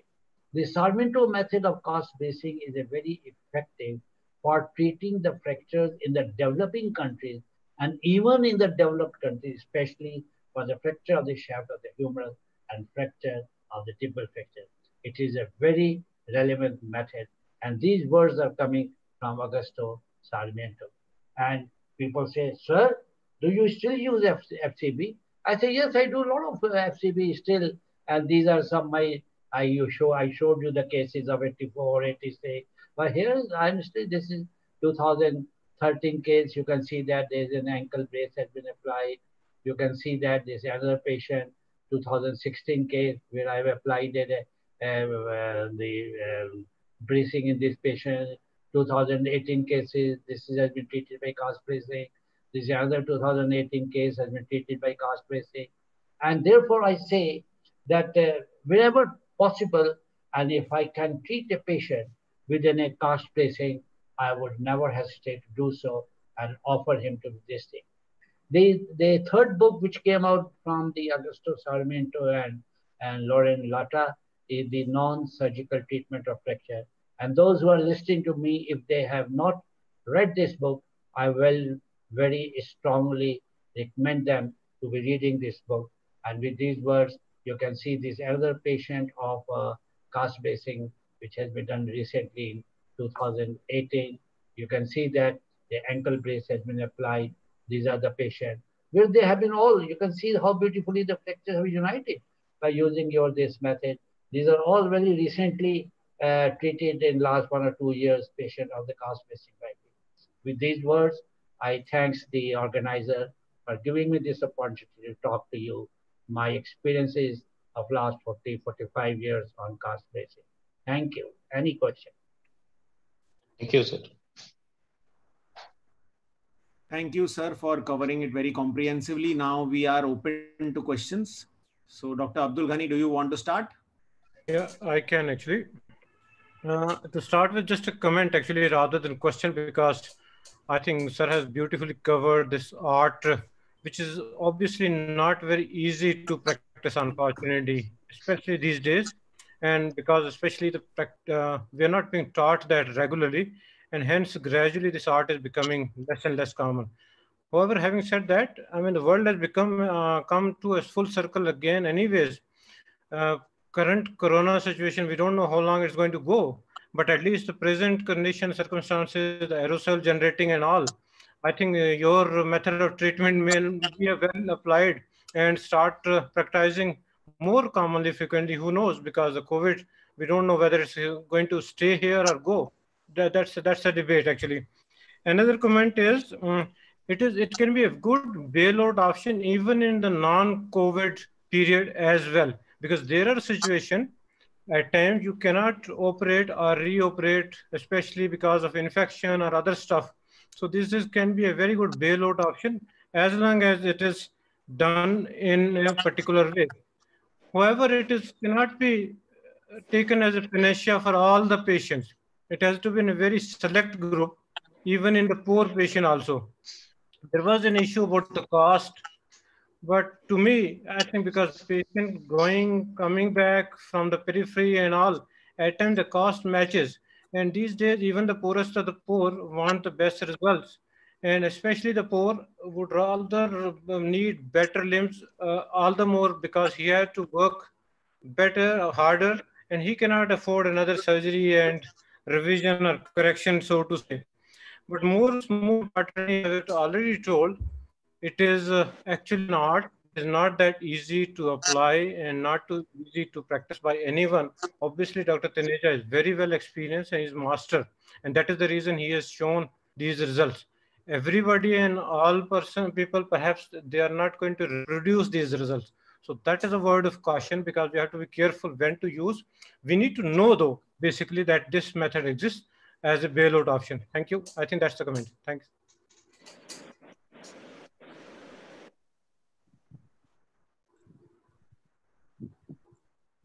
Any other question or comments? Rajesh, you did not mention on the method to remove these synthetic plasters. Sir, that is basically another talk, how to remove the plaster cast. Right. So this is how to remove a plaster cast. It takes 10 minutes, further. So I have not, covered the Dr. Rajesh, I have a few comments to make. No problem, yeah. I have a few comments to make. Yeah, carry on. Yeah, one thing now is the patients are very concerned about the weight of the plaster that they're put into. Yes. So the one small tip is to, like, if we have to put a slab, it's a 6-inch slab, we can just fold it and make it a 3-inch slab. So this is the thing I've been practicing, which reduces the weight of the plaster by half. So like we can apply above elbow POP maybe with just 2 plaster bandages of 6 inches. No. So that's one tip. Yeah, Sanjeev, can I? So you can even apply slab with a synthetic cast, that is even lighter. Yes, but then the cost is also an issue. The issue is the cost as well. Oh, yeah, that is there. That is there. And Yeah. the other thing is, one thing is the plasters being misused in the sense that even the light fiber POP is advised by some of our colleagues for manipulations, which I think should not be done. In my opinion, we should use the POP bandages for manipulation.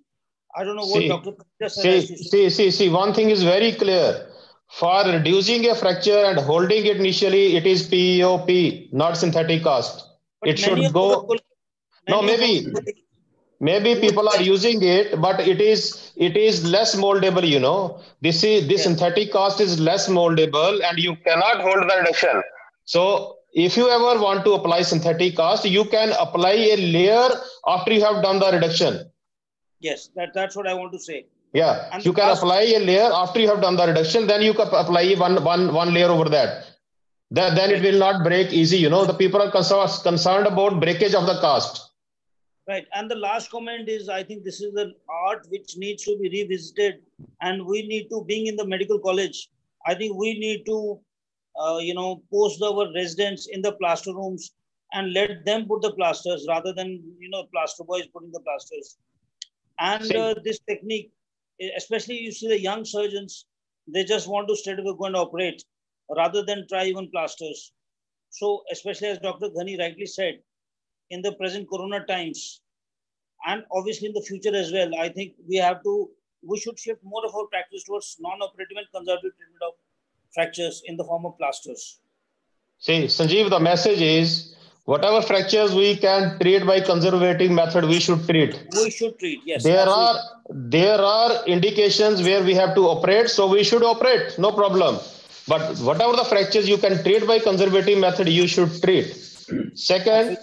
second, I think we all have learned this plaster technique from our plaster technicians. Nobody taught us, and nobody is going to teach anybody.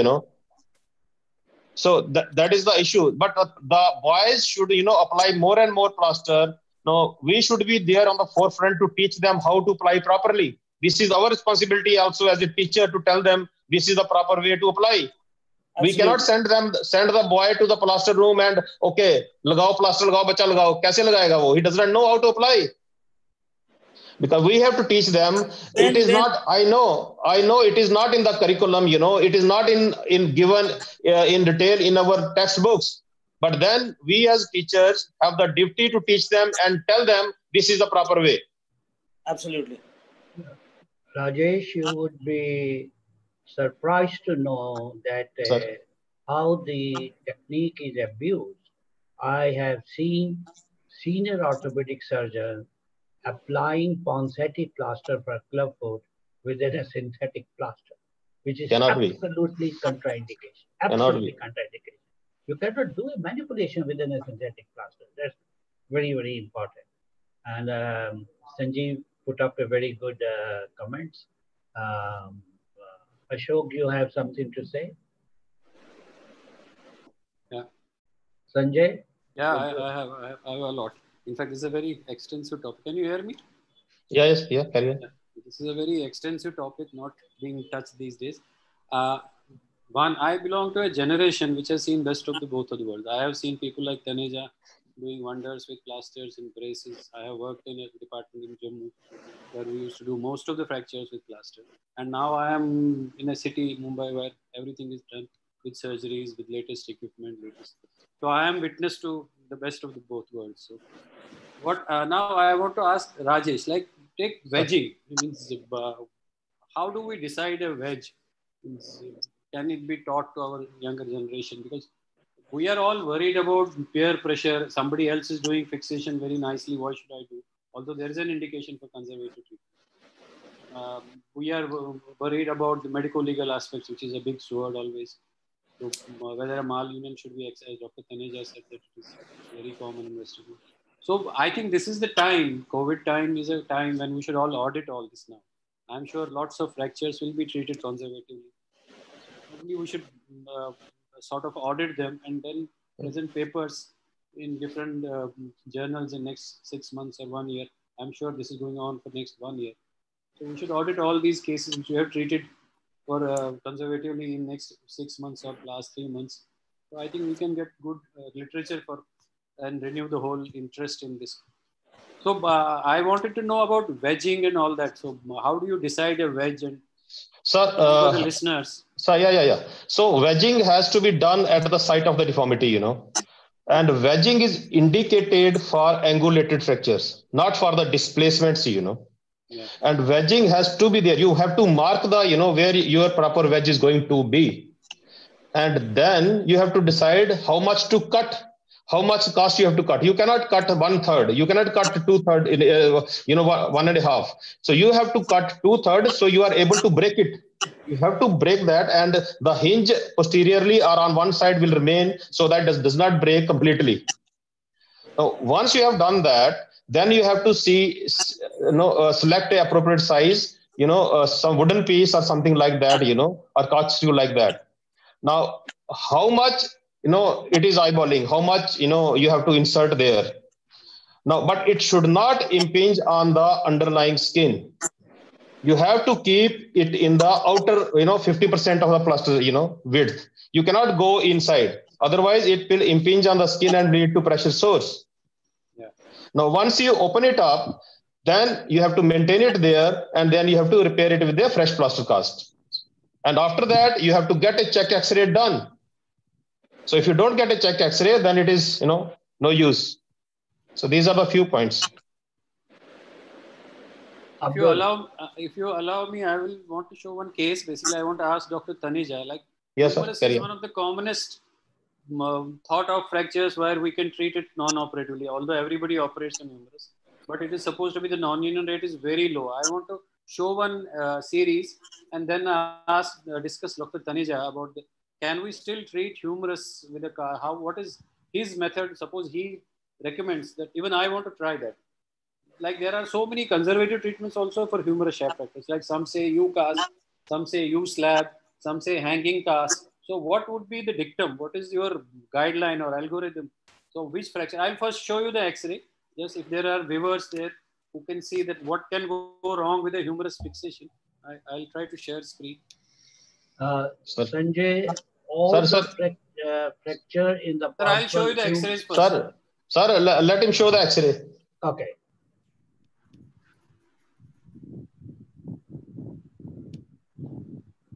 Sir, your first X-ray, please.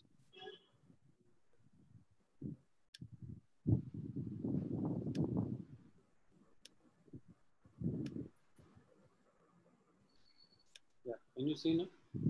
Sir, yeah. No, sir. This is not the first one, sir.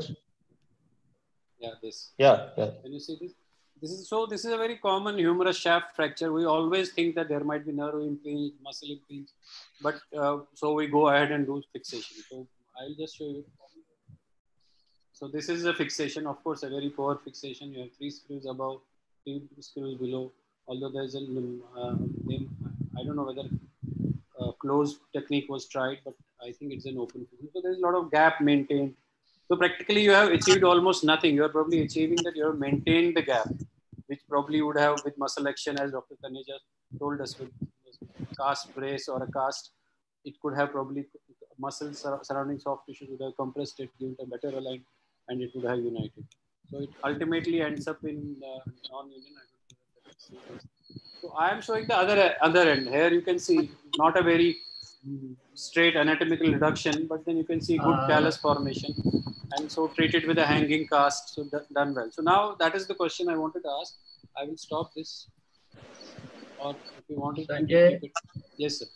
Now the question to Taneja, sir, how do you see humerus fractures as of now in present age? How can we treat them, and what is the algorithm you would suggest? Yeah, I will tell you. Sanjay, they're coming to your the fractured shaft of the humerus. 80 to 85% of the cases can be very well treated with your functional cast bracing.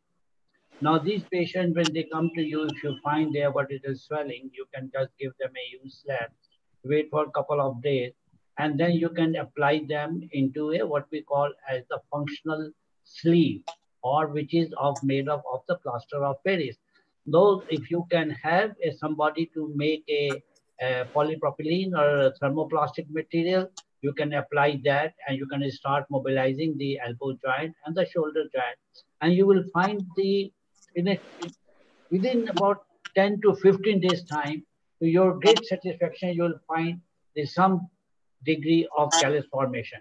There might be some little angulation, which should not worry you on that account. So you can easily treat. The most important thing is to make sure that you have a bone contact, which is very important for the fracture union. That make sure that there was crepitus when you were applying this thing, because the biggest mistake which is done is that probably if there is some interposition, then you will say I applied the correct method and it did not unite. Okay, the fractures which are in the lower 1/3, they can be very well be treated either by the hanging cast method, or you can treat them by the elbow cast brace. In that case, simply applying the functional sleeve or a thermoplastic material sleeve will not be functioning. So you will have to get it into either an elbow cast bracing, or you will have to apply the hanging cast bracing.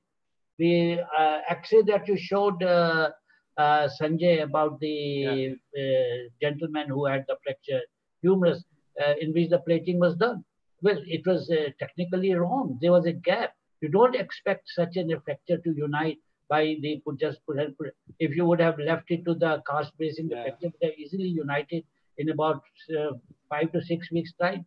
Now, such a patient, I don't know what had happened and how it was treated. Now, what I do in this patient, if you tell them that I'm going to remove your plate, I'm going to do a cast brace, they will not agree because they spend 40,000-50,000 rupees on getting the plating done. In such few cases, what I have done, I put them into a functional sleeve and I try to put in a percutaneous bone grafting into that area. Not in majority, but in few cases, they may be lucky that they may get an callus formation. Otherwise, the best would be to get the plate removed, put them into a cast brace, or you do the resurgery, and you will find the fracture unite. If you look into the Rockwood book, even they have written this thing, that majority of the humerus fracture must be treated conservatively. Never be in a hurry to this thing. You get in a patient these days, all my youngsters, sir, इधर क्या करने का है, इधर अपने को nail डालने का है, interlock nail करने का है. You know, the younger generation has been brought up that way. They have no confidence that they can treat the fracture. You see, you should have that confidence of treating a fracture humerus. That comes by the experience over the years that we have spent treating these fractures. So what to summarize this, you are suggesting that you should give a U slab for almost 3 weeks? No, U slab for 3 weeks, not at all. You have to just, when the patient comes and you have find the swelling there, just apply it for about 3 to 4 days, then you'll find the swelling will go. And then convert into a cast brace. You can either apply a thermoplastic this thing. It is the gravity and it is the muscles this thing, the hydrostatic pressure will keep your fracture in position. You are allowing the motion, the fracture, the callus formation will be there, fracture will unite. Only thing is this, why people are not doing it. I've talked to many people. They have no confidence on that. And they say कि सब पता नहीं जुड़ेगा, नहीं जुड़ेगा, angulation हो जाएगा, patient क्या बोलेगा, वो X-ray देके घूमता रहता है. They don't have confidence, and this comes only when you have treated hundreds of such patients. You know, this type of fracture I have united, and this will also unite. Not a big issue. Thank you, sir. One question, Dr. Rajesh. Can we combine both type of plaster? Like what I'm trying to say, what I do generally is, for example, hip spica with the normal plaster POP and the top layer with the synthetic cast. And so is the case when even I'm manipulating a fresh fracture, both on leg or forearm, just supplementing on the top with the synthetic cast. Idea is A, it becomes lighter, B, it becomes stronger, C, it avoids cracking or breaking of the plaster at the junction, particularly at the joint. Absolutely, yes. Absolutely, yes. As already, I responded to Jeev's question also. Absolutely, yes. It becomes light. You can apply a layer over that, over the POP, no problem. But again, important tip here is don't apply it immediately. Okay. Why so? Wait for a few minutes, wait the plaster to set a bit, then apply. Reason being, the dissipation of the heat decreases from the plaster of Paris. So there are going to be the chances of burn, So when you apply plaster cast, wait for a few minutes and then apply the synthetic bandage. Absolutely, yes. Thank you. Gani, you go ahead with your case if there is no question. Okay. We have a few minutes left. Yeah. So You have to share the screen. I am. Sharing. Can you see me? Yeah. Yeah, your case is there already. Yeah. Okay. Right. So I've got a case. She's a young, like 50 years old female. Does not have any comorbidities. She had a fall from stair. Essentially, it was a twisting injury. We're talking a fresh injury. It's a close. There is a minimal swelling, but not tense swelling. No blisters, no deficit, and no tenderness in proximal leg. So, what are the options? Can I start with the? I think I start with the Dr. Sanjay because obviously. Yeah, this is a long oblique fracture of distal 1/3. I'm sure if you really want to, present days, you can think of metaphyseal plate, fixation of the lateral malleolus, getting the lateral pillar in position. Okay. But now that we are discussing non-operative treatment, no, obviously you can be unbiased. Actually, leave that. I would, because as I told you, I have been in best of both worlds. Yeah. I can still try reduction, close reduction, give a if not immediately, you can give an above knee cast for at least 2 to 3 weeks and then convert it into PTB at around 3 weeks. Probably Dr. Taneja can modify it. So I think it should do well. It's a long oblique spiral fracture, so they should unite well. So you got both options. I mean, depends also upon the patient choice as well. Perhaps you're going to, for example, patient says that I don't want. If you talk now, COVID times, yes, definitely I will conserve it. No, COVID. I'm not. I'm talking non-COVID time. We are not taking COVID into consideration for this, obviously. Yeah, or maybe an older patient, an old patient, maybe with some morbidities, definitely can be conserved and with good results. 50 years old. She's quite healthy. Otherwise, she's up and about. Physiologically around 45 only. It is conservable, as I told you, with the whatever I told you that you can give a cast for 2 weeks, then convert it to PTB. Dr. Rajesh? Definitely be conservative, always. Okay, obviously we are discussing. Dr. Sanjeev? I would go conservative, but if the patient insists and if we don't want to go for a plaster, maybe an expert TB nail. Okay, sounds good. Obviously, I'm not going to ask Dr. Taneja because that is conservative. I know the answer. And again to Dr. Sanjay again. If you want to operate, nail or plate? I would go for expert TB nail. I will do a minimally invasive plate from the medial side and get a. I would go for a nail and make the patient walk. Right. Okay. What about lateral malleus? We got fibula, lateral malleus also broken. That looks quite all right. I mean, maybe if we're not sure operatively that it's not stable, maybe we can put a couple of wires, or maybe we just leave it as such and weight bearing is delayed for 3 weeks. Okay, Dr. If we don't fix it, then 3 weeks weight bearing delayed. Dr. Rajesh, you're going to go for plate or nail? Plate. Definitely MIPO. MIPO. Fix the fibula or no fibula fixation? If I'm going for a MIPO, I will fix the fibula. Okay, good. Right. So, because obviously we are discussing this topic, so obviously I decided to go with conservative only. She was given long leg cast, universal precaution, non-weight bearing, and that was check X-ray immediately after the plaster. Any comments? Sounds good. Yeah, it is a good lateral malleolus is well restored. Your tibia is also acceptable in good reduction. Okay. Nice. So it is a long oblique fracture, so I think union should not be a problem. Okay. So we continue with this area. We continue with the same. Can I make a comment? Yes, please. Of course, all these patients who are now coming, people are putting in a nail or they want to put in a MIPO or metaphyseal plate and trying to fix the lateral column also. But I tell you, in my lecture, if you might have noticed it, the last 4 or 5 cases were all exactly like these type of cases. They do extremely well. Yeah. You put them into an ankle cast brace. You see, all the fractures in the lower one-third of the tibia are meant for the ankle cast bracing, and you can make them walk after 24 to 48 hours. Fractures in the upper one-third of the tibia are one which are ideal for the knee cast bracing, and fracture in the shaft of the tibia are ideal for the PTB plastic. This is the fundamental thing. And I have treated in last 2-3 years about 8 or 10 such cases, and they all are done extremely well. And they all fracture unite very well. They start walking on second, third day, very happy. In about 6 to 8 weeks time, the fracture united. They have got full range of knee movements, very good ankle movements. What else do you want without operation? So in about 3, 4, 5,000, he goes back home. There's no need to put in any plate, this, that, and all that great problem.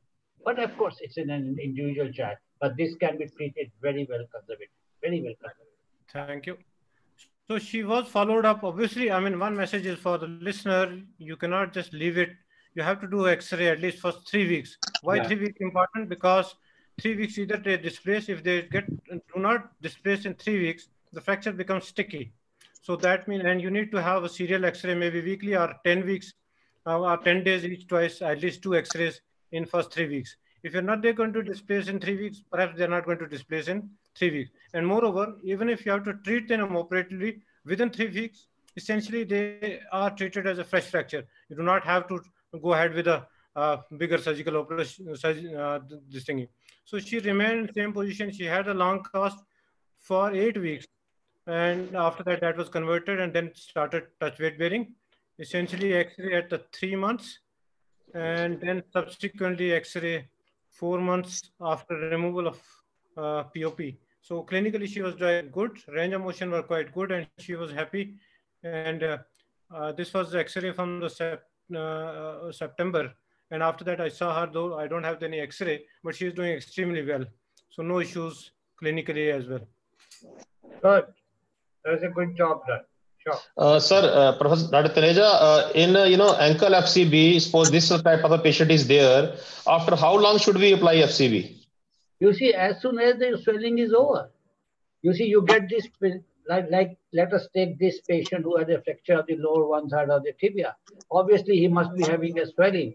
So you just apply a below knee slap to him, leave it for about 4 or 5 days or 1 week's time. You will find whole swelling, everything disappears completely. The right time to apply ankle FCB. No, then sir, then when to start the weight bearing? After 48 hours, easily, partial weight bearing. You can start bearing, no problem. Is there any chance of I put them onto weight bearing after 48 hours with the help of a crutches or a walker, and gradually then increase the weight bearing. And you'll find that within 2 weeks' time after the cast brace, they are bearing the full weight. No problem. Sir, even in oblique fractures? Yes, they do it very well. You see, the basic principle of a cast bracing is this: when you apply the cast brace, you see why does an oblique fracture try to displace when you're putting in a weight bearing is because of the weight transmission. But here, because a lot of weight is taken by the cast brace, it surpasses and bypasses the fracture this thing. And therefore, the weight transmission from the fracture side is almost about 35 to 40%. 60% weight will go through the cast brace upwards. It bypasses this thing. So they don't tend to this thing. If at all there may be a slight overriding may be there, but that will not cause you any anxiety or any problem. Okay? That's not will cause any anxiety. Thank you. Can I go with the next case, please? Yes. That's the last case, actually. Yeah, it has to be last. Okay. That is the reason I told you. So again, I think I'm not going to ask Dr. Sanjeev. Perhaps he knows about this case. So he is not in the picture. So to start with Dr. Rajesh, do you know about this case, I think, as well? I don't know. Dr. Sanjay Dar again. So we got a 65-year-old gentleman who had RTA, closed injury, intact distal neurovascular status, skin and soft tissue okay, no comorbidities. So how to go about, sir, Dr. Sanjay? Yes, you know, this is a type of the case. Now here you have a fracture in the junction of, you can say, mid 1/3 and upper 1/3 type of this thing. Now here in the patient, you can apply always the knee brace or even the PTB, but the knee brace would be better. In these cases, you can easily treat this patient conservatively, no problem. Sorry to interrupt. I fully agree with you, but except the people like you who are actually master in that, I think 95%, 97% people are perhaps not going to be I able to know. No, treat this no, patient. because no, no. By Otherwise, otherwise you can go and do an interlocking of this patient, and you can treat these patients. They are all these patients in my hospital also. All my youngsters, they don't allow me to apply any conservative treatment. They say हमको operate करना है. Yeah. we also need to discuss a treatment which is Yes, reproducible. exactly. Reproducible. That's right. It's not one of surgeon can treat. So Correct. that cannot be a treatment for Exactly. Exactly. I fully agree. Dr. So Sanjay, all options should be kept open. Yeah. As Dr. Taneja said, that these are upper third, middle third junction fractures, so very notorious. It may look very simple generally, but once you start doing nailing from them, they get displaced. And then they have the gap maintained. There's an anterior posterior displacement, which is very difficult to maintain. So what you can see, the reduction in your lateral probably might be maintained like that. So then you're always worried and this would unite. So either you need an expert nail, or you need to put a polar screw, or you need to, there are lots of things you can do while doing nailing. So these are not simple fractures for nailing. On the other hand, if you think of, as Dr. Taneja said, you do close reduction and do a cast brace or even a PTB probably after 2 weeks might be very useful. So even if you are able to maintain this position and get a little bit of correction of the axis, I think they can do well with the conservative treatment, but it needs guts, as these days we are all worried about peer pressure, failure of the treatment, and somebody needs to reinforce. Seniors like Taneja sir need to be there to tell you that this will do well, you to instill confidence in you. But I think people like me will be easily convinced to do closed treatment, conservative treatment for such patients. you're going to do nailing, sir, or plating, Dr. Sanjay? Nailing or plating? No, I would still do nailing. As I told you, I would be ready with all the armamentarium. You might need to do polar screw, or may need an expert nail, because the Herzog bend will come very close, which will displace this. Soon it will be coming to Dr. Taneja anyway. So I will show what we have done. It was done in emergency. This was a X-ray of the whole leg.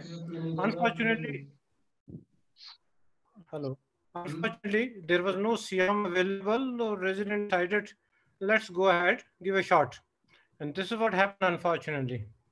So essentially, nail, though it is done, but unfortunately not fixed anything. It is rather splitted. The proximal fragment is totally unstable. Obviously, there is a varus as well. So this is the situation on day 3 or 2 post-op. So what do we do from here, Dr. This is a very, I think, the shining example for youngsters. Because of the bend, it can all split it up, and even your reduction may fail. So something very important to learn from this X-ray. So what next? नहीं अब तो चिड़िया चुग गई खेत अब क्या बैठो No, but तो अभी हमने बस ये you have to do something. Dr. Rajesh, you come in please. Now you can still follow this with the Taneja sir's treatment. You can give a cast brace, try and wait. A cast brace in this position, sir, in this with this nail. Yeah, now to convince patient to take it out and all that, you can give a trial of still cast brace, I think, with little bit of correction, because I think this nail will allow you some correction as it is sitting. Probably you might get away. Okay. Professor Taneja, sir. Because revising this now is a disaster. So you have a loose fragment, you have a whole void anteriorly. So it is better to wait and let it gum up a little bit, and then you can think of doing it. Not that easy to sir will probably give you more that. You see, this patient is 65 years. Okay, he's you can know that how much will be his activity. If we see this fracture now, what the nail has been put, let us not go into the technicalities what went wrong. But you see that there is not much of the overriding, there is not much of the angulation. And if one would like to, the target should be that we should try to achieve the union at this place by any method. So somebody will say, you now take out this nail, it is not very satisfactory, and I will redo the thing, I'll do a plating and all those, you can do it. Patient may not agree. This is the type of the patient I'm telling you. Now, if you put them into take him to the conservative line of treatment back from this position, put them into a knee cast bracing, start knee mobilization and start ankle mobilization, and allow a partial weight bearing and gradually go to the favorite, to your utter survive, this fracture will unite. And this is what you're looking for it. This is what you're looking for it. You want to fracture to unite, and this is what you're looking for in this case, rather than going and doing a redo surgery. Definitely. I think that's what we went. 4 weeks later, I mean, I did not give any functional cast base. I give above knee cast, long leg cast, and non-weight bearing.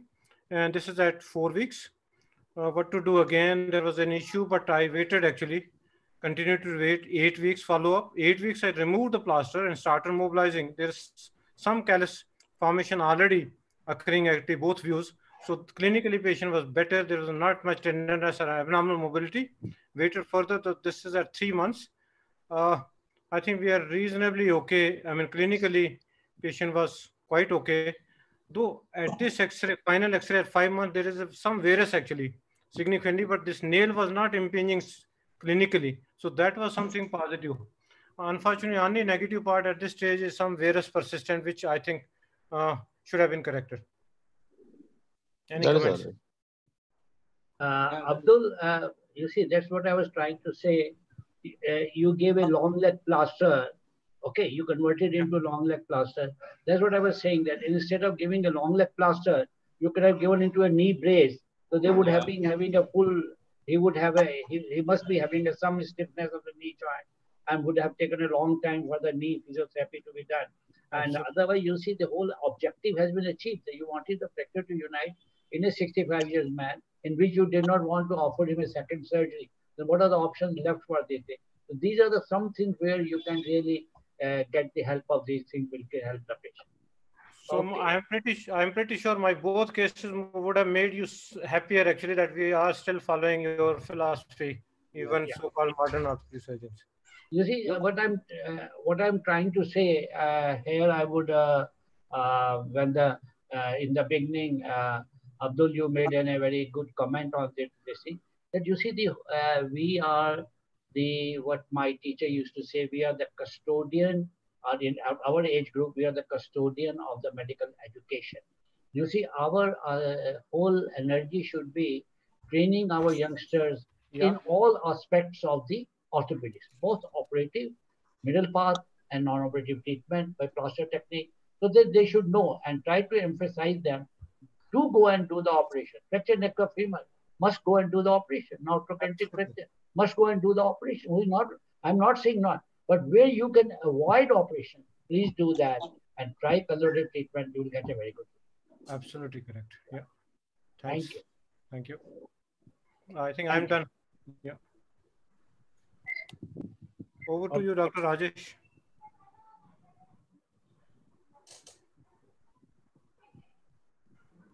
Yeah, Dr. Rajesh, you're muted. I think, yes. Okay, fine. Yeah, unmuted. So we have finished out the thing. If there are any other questions from the participants, we can go ahead. Otherwise, we'll call it a day. Okay, thank you. Yes, sir. Sir, wait. Neeraj, any questions from the audience? No, just a minute. Let me have a look 1 second. If there are come in the last few minutes. Yeah. All must have learned, plaster techniques very well. Or there are no viewers. Are there any viewers? No, very good. There are a lot of viewers, almost 500. The audience themselves are the expert on this technique. So 400 on Ortho TV and 100 on YouTube, 500 approximately. 500 is okay, Last week, 500 these days is a big number. So many. No, sir. Last week I was watching in a webinar. There were 64, and at the end there were 30 only. Yeah, so 500 is a very big number. I thought today may not be 20. 500 is quite a good number. That one plaster cases. JNK is rising. No, sir. You are also rising. No, I think we are done. We are done, sir. Thank you. So at the end, I must thank thank Professor Taneja, Dr. Sanjay Dar, then Dr. Ghani, my younger brother Sanjeev, and I must thank you, Neeraj, and Ashok, for your wonderful effort. And we may continue with this series. We'll plan something on this again. after a week or so, of 10 days. Let us see. We'll discuss. Sir, at least twice a month we should have Jammu Kashmir series. That is what we should plan. We're going to continue on plaster only. Maybe next 1 or 2. I'll let you know on what topic, and then Okay, sure. we'll Whenever go you ahead are with ready. that. Okay, sir. Neeraj, what is this